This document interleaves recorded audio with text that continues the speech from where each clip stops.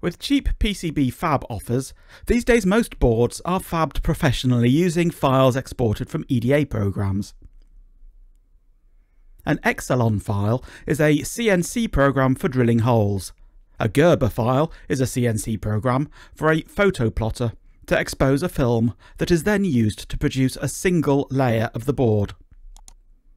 The full specification of the board is multiple Exelon and Gerber files.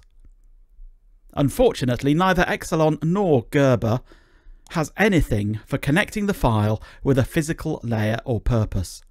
Instead, the purpose of the file is typically guessed by the file name at the fab house. For this reason, it's not practical to use the export functionality directly on Exelon and Gerber. After the export, the user would need to rename the files to whatever file naming convention the fab expects. An easier way to export for fabbing is exporting with CAM jobs. A CAM job is a collection of instructions for PCB-RND on which layer groups to export and with which plugins and how to name the output files. PCB-RND comes with pre-configured CAM jobs for various purposes. For example, Gerber Fixed provides reliable file names for script processing. Gerber Eagle uses the file naming conventions Eaglewood, and there are a few fab house specific configs too. For example, Gerber JLC PCB. Choose the job specific to the fab house that will be making your boards and click on the export button.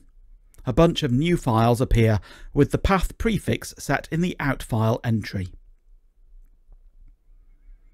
Depending on the CAM job, these are typically Gerber and Exelon files. After the CAM export, just upload these files via the order form of the fab house, and if they provide a web-based viewer, verify their interpretation. After the board is fabbed, it needs to be populated with parts. That typically needs a bill of materials for sourcing the parts, and an XY export for the pick and place machine. These topics are for future tutorials.